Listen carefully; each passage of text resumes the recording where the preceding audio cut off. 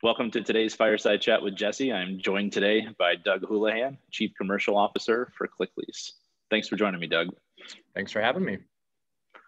No, absolutely. Got to make sure, when I saw your personality and that you were willing to do one of these with me, we'll make sure we try to keep this as fun for our audience as we possibly can. Fun may be all I have to offer. I'm not sure there's a lot else here, but I'll try to deliver on that one. So, if you don't mind, Doug, just kind of tell us about, your career in equipment finance to date, and then, then we'll talk a little bit about Clicklease. Well, I think get this on most of them is like, I had no idea really what, for a while, what equipment finance was. Never was really on my radar. And in 2000, moved from Chicago to the San Francisco Bay Area, and was in graduate school working at Wells Fargo. And I actually met Chris Enbaum. I was banking in a little town, San Anselmo, where the Allegiant Partners, was a 4-person team and had like a $4 million balance sheet, and was just, trying to get started. And Chris and I hit it off. And actually, my wife had gotten into the leasing business after we sold the company back in '97, and she got out of dietetics in the leasing. So I was actually sort of probing him to see if he had an opportunity for her. We hit it off, and kind of that's what kind of sucked me into the leasing world. And I started in accounting. They were looking for somebody to be kind of the controller. So that was my start, but slowly kind of got into business development, started attending the trade shows, got to know the people, see the people, and I was hooked. I was at Allegiant till 2008, so about a little over 7 years. And then 2008 hit, and it was survive somehow and save the company. I was primarily in business development. We had no money left to develop business for, so. I left and actually co-founded Maximum Commercial Capital. Did that in the beginning of 2009. Built that to a really nice size, and was trying to figure out what was kind of next. We had grown to a certain size, and I don't know that as all the kind of partners that we had the same vision for what was next. And I was introduced to a group of investors that wanted to do this equipment finance thing, commercial finance thing, and got to know the team, the founders here, the investors, and we hit it off. That was late 2017, and we launched Clicklease. Well, it was kind of me for a while in January of 2018 here in Salt Lake City, Utah. So I've been commuting now from California back and forth for about 3 years. And now we're up to 70 some people and rocking and rolling. And, I think really, really changing, what's possible in commercial equipment finance. So it's been an exciting ride for sure.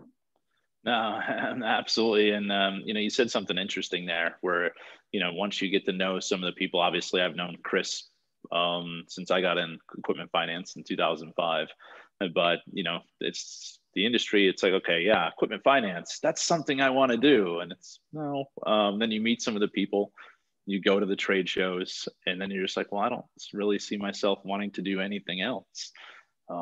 It's a great industry. Yeah. Well, when I left, when I first, we kind of announced I was leaving Allegiant, I think I got 200 plus emails. Just said, what are you doing next? Where are you going? What's going on? How do we work together? What happens? And it was I just got bombarded. And I was like, that's maybe an asset I didn't know I had. It is like just this great community, this great group of people. And I was sharing the story last night that we hired a new sales manager recently, director of business development. And I was telling her that, it's the people I think that keep you in the industry. It's really, really a great community. So it's almost like family, after 19 years now, I think I've been in the business. So I can't imagine doing anything else. Yeah, and this is my third organization, and same thing holds true, right? It's like, okay, well, what do you got? What do you got going on next? What's up and what's going on? And even what's interesting is even the people that you competed against are willing to help out and say, hey, is there anything we can do for you? And that doesn't happen a lot. So it's another testament to this industry. I chaired a conference. I think it was UAL at the time, maybe just starting MIFA in Vegas, and we hired a consultant outside, brought her in to kind of talk about, succession planning and, what do brokers do and how do they create some value in a business, something they can, sell or whatever. And she did quite a bit of studying. We hooked her up with a lot of people, and she came back. She said, "This is the most interesting industry." She's like, she goes, "I like to call it co-opetition because you guys are sort of competing against each other, but you're always cooperating together." She's like, "It's a really unique dynamic." And it's true. It's totally true. So. Yeah, I think that was one of the first conferences that I actually had to talk at, and I made my session, thankfully. But it's impressive for Vegas. Yeah. Vegas and conference, it's kind of like, yeah. Book Jesse for 2 p.m. Yeah. Yeah, right. No, 9 a.m. not going to happen, but whatever. So let's talk Clicklease, if you don't mind. Obviously, the company's been around for just a little over 2.5 years. So what particular market segments are you in? A little bit about that, if you don't mind. I think, where we operate and I think what we do are two really interesting things. So in a way, we kind of want to do it, but nobody else does, right? We're a micro ticket lender. So, really up to, 20,000 on some industries, 15 to 20,000 is our max approval, as low as 15. But really it's our delivery and what we've built. I think that makes us unique. We truly brought a point of sale consumer experience to the leasing industry. And the conversation, when I mentioned back in late 2017, talking to these investors was like, why can't we take the consumer experience, point of sale, instant decisioning, instant financing? You're there, you're in front of a, checking out or going through the process. Why can't we do that? And we figured out a way to do it. So, we are application to funding, instant approval. You can get docs and get a funded transaction within minutes on every deal. We don't have somewhere it's some, if we got 10% where we can get this funded immediately or give you a pre-approval. It's a true point of sale decision. And it's exciting. It's really funny when we go talk to, some of our, I'll call it competitors, customer, and we tell them what we do and like, oh yeah, we have that. And they're like, whoa, wait a sec. You actually fund deals like right away, instantly. And it's the same thing. We're not looking for any additional information, no banks. It's a true instant binary decision. Yes, no, go to docs and the deal's done. So it's really been exciting. When you look at the landscape of where we play, I mean, there's still people in our business that have faxed applications and that don't use e-docs. And no, I mean, I've walked around offices and you see this like, manila folders like spread like a rainbow on the floor, and it's like, okay, well, which one am I going next? And you're just like, what is this? Yeah, right. Why are you doing that? And I think we all know where it's going to go. You look at what Affirm and Klarna are doing, right? I mean, and it's a true experience, great experience for the end user, great experience for the vendor. And, kind of always really, we have this sort of vision, right, at Clicklease, like, we're trying what we want to do, but we want, I always say, I want commercial finance, at least what we're doing, to not be viewed as a necessary evil, which it is, right? Where you get your applicant and then you send them into this black hole or behind the curtain back in Emerald City in Oz, right? To say, what happens? And, is this guy going to get any money, right? And we're delivering, kind of the power of payments and that real control over the experience right to the vendor, so they can get them approved and then they can handle their transaction, right? And I think if we can deliver on that for the commercial finance space, it's going to be huge, because people have a lot of bad experiences with using commercial leasing companies.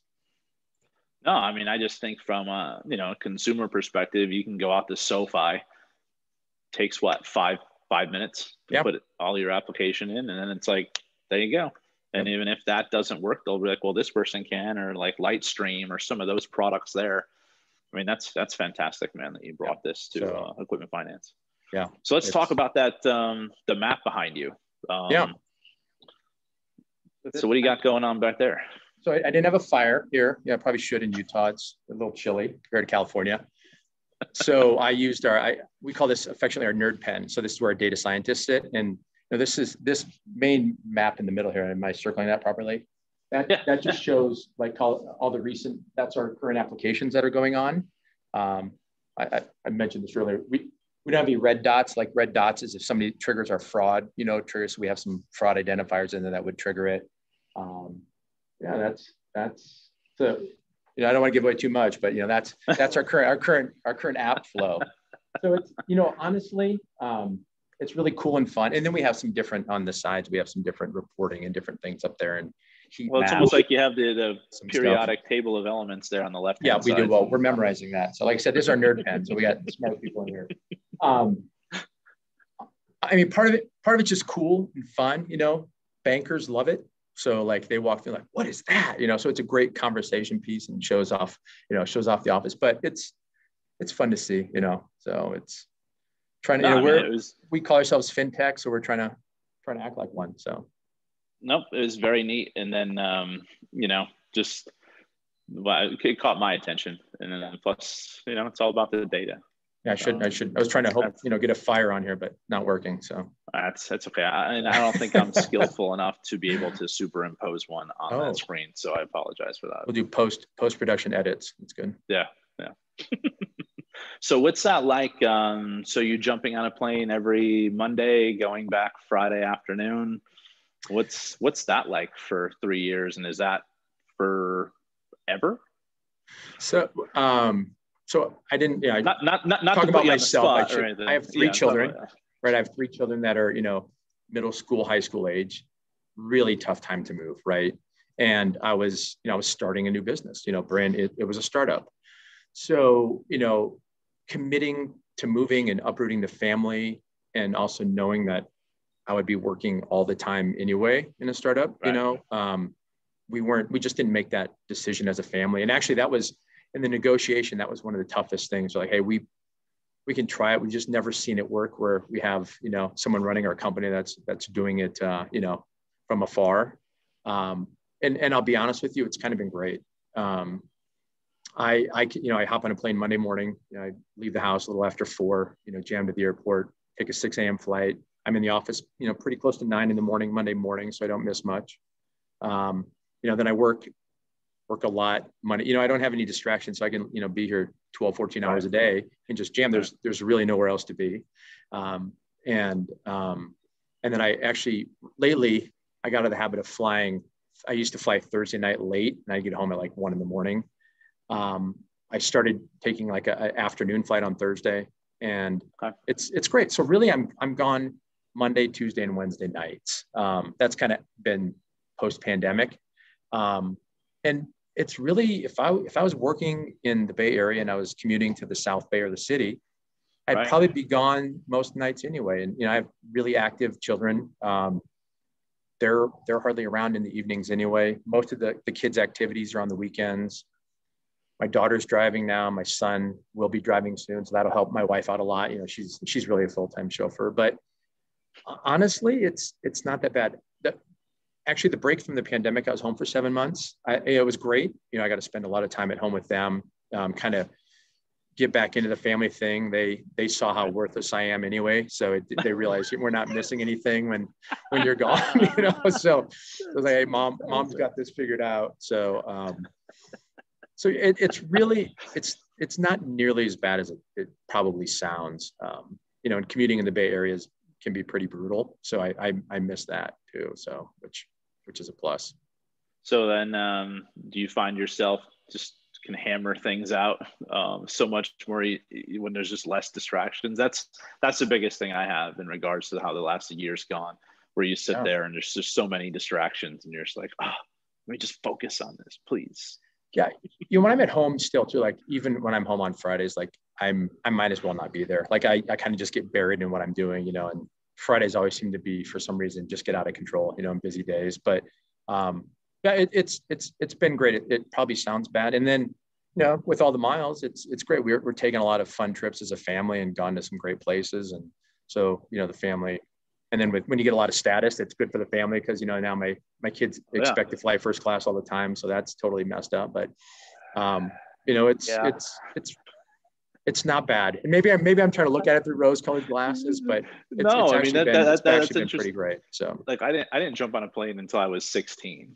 From upstate New York, my family, we drove on vacations, and like my son at the age of like 2, 3, sitting in first class, and now we board planes. He's like, "Dad, are we upgraded?" I'm like, "Stop, right, go." But I was he's actually playing baseball in Cooperstown. Nice.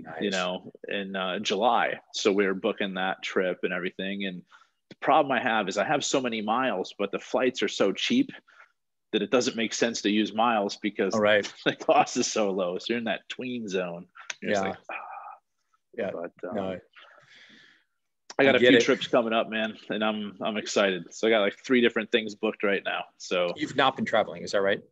I've been on one trip in the last 12 months, and I thought that was relatively like a somber experience because half the restaurants were closed down. There was no lobby bar.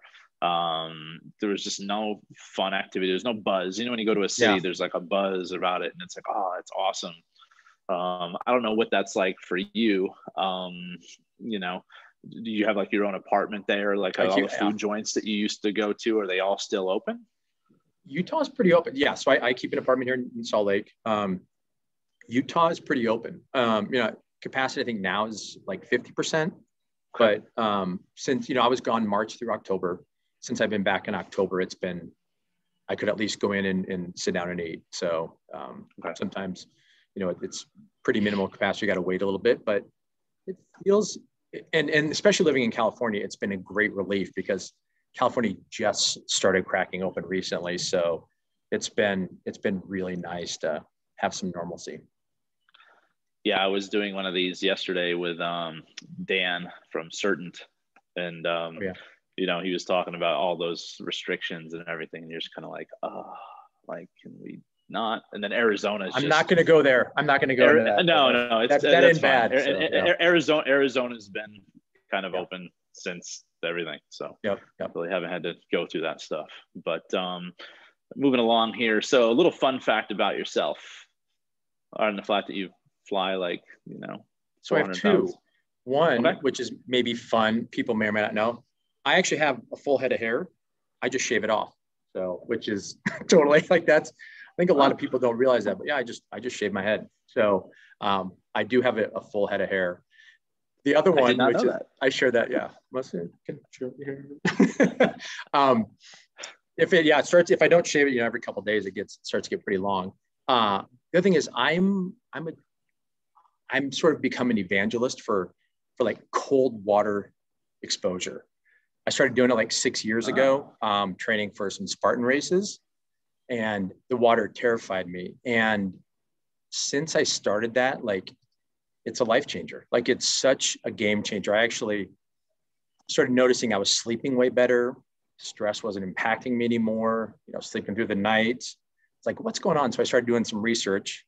It pulled me into this guy named Wim Hof, who's sort of this crazy Dutchman who does this breath work and cold water exposure. So I take a cold shower or a cold plunge pretty much every day. And like, the colder the better, and it's really been a life changer. And then like this breath work stuff, like I can, like 3-4 minutes now, I can hold my breath, like going through this breath work stuff. So it's a really interesting, but it changes. So is that like cryotherapy? Is that something similar? I've been noticing those things popping up. Cryotherapy is like a chamber you go into that's like really cold, like a 2-minute blast. But it's just, they freeze the air with like liquid nitrogen or something, and gets really cold really quick, and there's benefits there. But like, as long as I don't turn into Han Solo, right? Cold water, cold water is just a different thing, but it's truly a life changer. Like it's interesting. It's a game changer. I can't imagine not doing it anymore. So so I mean, people that know me, probably a lot of people have heard me talk about it, because I don't sleep. I'm like, cold showers, I'm kind of sore, cold shower, cold, getting a cold plunge. So Interesting. I'll make sure the next time I'm in with Brooke that I'll just turn it really cold and she'll scream at me and I'll be like, this is for your good. It's good for you. It takes about 60 days of doing it every day, but it's a good one. You know, and then I guess kind of wrapping up here, Doug, like, obviously you talked a lot about the benefits of, you know, your organization, just, you know, why Clicklease? And what are some of the things that led to your short-term success? You know, I found a lot, but, you know, it kind of preview that question. I think, you know, I think probably the best thing we did was hire awesome people, right? Like, we have great people, and not only people that are kind of running all of our departments and running through, but like our people that are interfacing with our customers and our vendors on a daily basis. Like, one of our values or here at Click is legendary customer service. And I think our team has really embraced that. So, you know, we sell money. There's nothing more commoditized than money, right? I mean, so it all spends the same. So, you know, we really have the opportunity to make a great experience. I think we did really well is we really committed to our niche. Like, a lot of people, as they start to grow, want to grow faster, get bigger, right? They start, what else can we do? We've always said from day one is we're going to own the micro ticket space, right? We're going to make it as efficient, you know, as possible. No human beings, completely automated. So, you know, we always asked ourselves, how does this work when we have 50,000 or 100,000 or 500,000 accounts, right? And really look big picture to make sure we were structuring the business the right way. We've really done a great job of staying or just letting the data run, like not get in the middle of it. You know, I think the cool thing behind our technology, like, we couldn't do the cool decisioning things we do, you know, and the cool tech stuff we do if we didn't have the data. Like, the data allows us to confidently make these decisions and put money on the street. So letting the data do the data thing is important, not letting people get their hands on it and override it and make decisions and, you know, dirty up that data. We've been really, really good about that. Just, we don't do exceptions, period. It's, the decision is the decision and we let it go for good or for bad. And then I think one thing I learned, I think it was at like a Salesforce conference, when we kind of built our tech stack and went through the process, we built the systems that really differentiated and gave us real value. Right. And then we bought best in class technology, you know, that for things that were just, you know, would support the business, that weren't customer facing and didn't create real competitive advantages for us, which allowed us to stand up a company extremely fast. I mean, we started January of 18. We funded our first deal the last day of June 18. So, and that's standing up an entire company, you know, completely automated in 6 months, right? Which is ridiculously fast. So, you know, we made some pretty good decisions about how to build a company. Almost 3 years in, are you allowed to say how many contracts you guys have? We've funded over 10,000 deals already. Awesome. Yeah. So we did a little thing like, yeah, and it's growing quickly. So that 50,000 number isn't too far off. So no, I'll say never quickly enough. You know, that's one thing I would say. I wish we did better. Is I wish we had gone faster. But I think you'll always hear leaders of organizations say that, especially in revenue. I wish we would go faster, but But there's a methodical way too. I mean, as much as you know, with that 0 to 20 space is, you know, there's also a lot of volatility there too. So good for you guys sticking to your guns. And I mean, the pandemic, whether or not we did it, you know, we had a great big pause button in the, you know, in March, you know, we ground to a halt. And well, I say that slowed us down. We very quickly in March, we made some decisions and we went back and we tore the whole business apart and said, all right, this is basically an opportunity to start over. Where have we nailed it? You know, where are we missing? And you know, do we like what we're doing? So, you know, we really just, I would say really, you know, doubled down on what we were doing. You know, we looked at our algorithms a little tighter. You know, we really had our analytics team dig in and understand where we were. You know, that slowdown period allowed that to happen. You know, refined our pricing, made sure our delivery is right. Did some pretty massive tech enhancements, which we think are going to be real game changers. So while, you know, it's tough on business, we've come out a much better company, you know, because we focused down on what we could really control. And the little slowdown gave us that opportunity to do that. So Silver lining, right? Silver lining, absolutely.